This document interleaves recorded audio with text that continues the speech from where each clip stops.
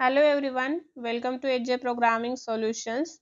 So till now we have seen how to create a bean, then how to inject the properties of that bean by using setter based injection and constructor based injection. And after that we have seen what is dependency injection and how we can inject a bean inside another bean. Okay. So now in today's video we are going to see what is auto wiring and what are the different modes of the auto wiring. Okay. So let's start with the video. Okay, so here I have copied same our previous project, just renamed with the spring session auto wiring. Okay, so here what we did, here we have created this person class. Okay, inside this person class we have the dependency of this loan. Okay, and this loan is of type interface.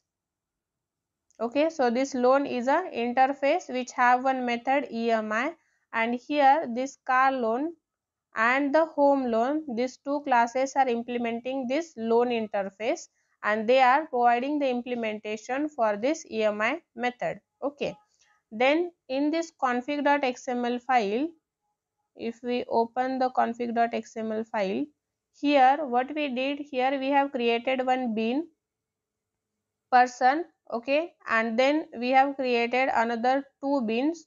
First one is car loan and then the home loan bean. Okay, then here as person class is having the dependency of the loan, here this person is having dependency of this loan, so that's why inside this config.xml file we have injected this dependency manually, writing property name loan, and here to inject the bean inside another bean, because this car loan is type of this car loan, so this is one object which we are injecting inside this person.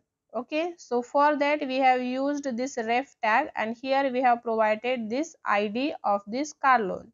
Okay, so till this we have covered in our last video. So now today we are going to see, instead of injecting these properties manually, okay, how we can assign this task to spring. Instead of doing this by our own, we can ask spring to do this thing for us. Okay, so let's see how we can do this. Okay, so now as we don't want to write this manually, we can remove this. Okay, and we can save the program, and if we run this, what we will be getting now, a null pointer exception, because the person class here is having this loan as a dependency, but we have not injected it. Okay, so that's why we are getting here null pointer exception. Right, now let's go to our config.xml file. First let's remove or make this simpler, so I will just remove this car loan class. Okay, and also I will just delete the loan interface. We will just keep one class here just for the simplicity. Okay, and to this home loan let's give a name, refactor rename as a loan. Okay, now if we go inside this loan, we have to just remove this implement thing. Okay, and also the override, because now we are not implementing the interface, so override annotation should be removed. Okay, now I just make this application very simple, where we just have one person class. Okay, even we can remove the employee, we are not using this anymore, so let's remove this. Okay, so now we just have one person class. This person is dependent, have the dependency of this loan class, and this loan class is having one method EMI. Okay, inside this config also we can remove this car loan as we don't require this. Okay, and now we have two beans only, one is person and another is home loan. Okay, now we have to inject this home loan dependency which is there in the person class automatically, or Spring should take care of that. But how Spring will do that task? So for that we have one more attribute, Autowire. Okay, so just we have to write Autowire, and here if we do control space, see here, these are the types or modes of the auto wiring. Okay, so we have byName, byType, constructor, and no. Okay, no means there will not be any auto wiring. Okay, so if we write here no and save, and if we run the application, so here what is the exception we are getting? Class not found exception, home loan. Okay, inside this config.xml, okay, here we have to change the name of the class, right? So let's make it as a loan. Save and run. So here we will get null pointer exception, because even if here we have written in the config.xml file, even if here we have written Autowire, we have set the mode of the Autowire as a no. Okay, so here we have different types of modes. So let's try first one by name. Okay, let me minimize this. Okay, now here what it means by auto wiring? So auto wiring means instead of injecting the property, means instead of injecting the properties by our own, we are giving this task to the Spring, and Spring will do the injection of the properties automatically for us. Okay, how it will do? So here we have written Autowire, and we have set here the mode as a by name. Okay, so what will happen? It will get to know that this person class is having some dependencies and which need to be injected by Spring. Okay, so developer will not take care of this. So here, as we have mentioned by name, it will go to the person.java and it will see which dependency this person class is having, the loan dependency. Okay, now in this config.xml file, it will check that is there any bin whose id is matching with this dependency. Here we have dependency loan, and in this config.xml file, do we have any bin with id loan?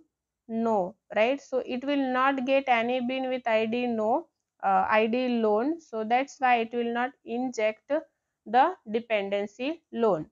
So that's why if we save and run the application, still we will get null pointer exception, because here the name of the dependency and the id of this bin is not matching. Okay, so now if we make it loan, okay, now this id and the dependency which this person class is having is matching. So that's why if we run the application now, here we will not get null pointer exception. So here we are getting home loan emi. Okay, so it will, in this person class, this loan dependency is there, and here we have the show emi method. From this method we are calling the method which is there in the home loan class or this loan class. Okay, so if we go to our app.java, here we have created this person bean. Okay, by using this get bean we got the person bean, and from this person bean we have called the show emi method, and from this show emi method we have called the emi method which is there in the loan class. Okay, so this way we can do the auto wiring by using by name mode. Okay, now let's suppose here your bean id, so let's suppose your bean id is home loan. Okay, and you don't want to change the bean id.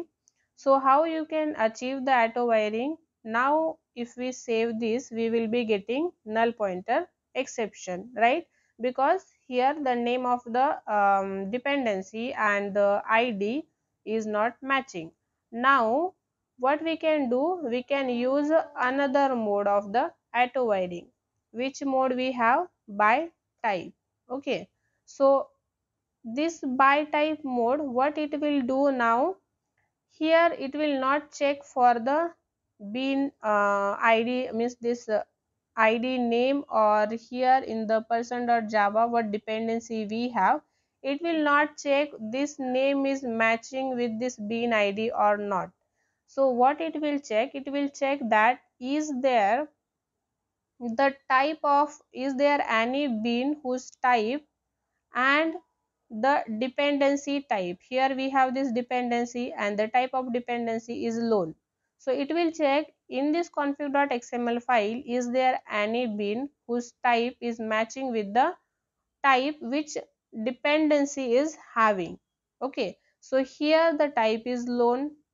Inside this person.java, the type of this lone dependency is also lone, so type is match. And then if we run this application again, we will get home loan EMI. Okay, so now in this config.xml, I hope you are understanding that if we are writing here by name, it will check for the name. Okay, so it will check is this name, the dependency name is matching with this bean id name. Okay, but when we are mentioning here by type, it will check for the type instead of a name. Okay, so here it will check is the type of this bean is matching with the type of this dependency which person class is having. Okay, so this way we can do the auto wiring by using by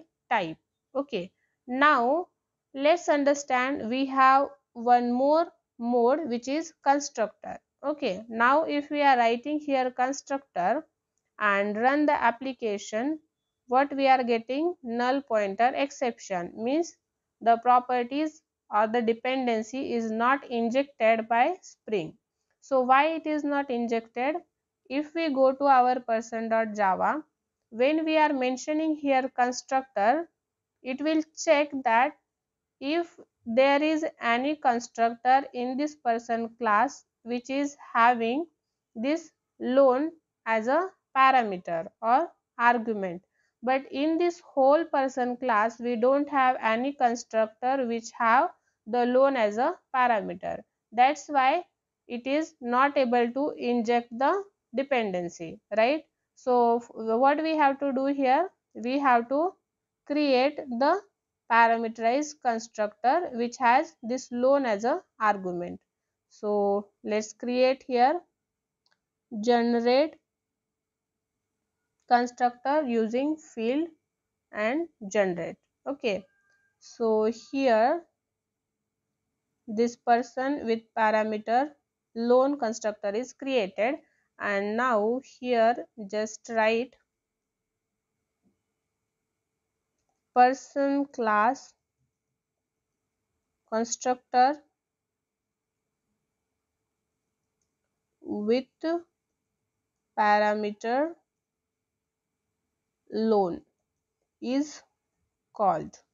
Okay, so now here we have mentioned the mode as a constructor for this Autowire. So it will go in the person.java class and it will see is there any constructor which having this loan as a parameter. So this is matching, so it will inject this loan dependency. Okay, so let's save this and run. See here we are getting person class constructor with parameter loan is called, and then we are getting home loan EMI which is there in that EMI method which we have written in this loan class, right? So this way we can do the Autowire by using constructor, by type and by name. Okay.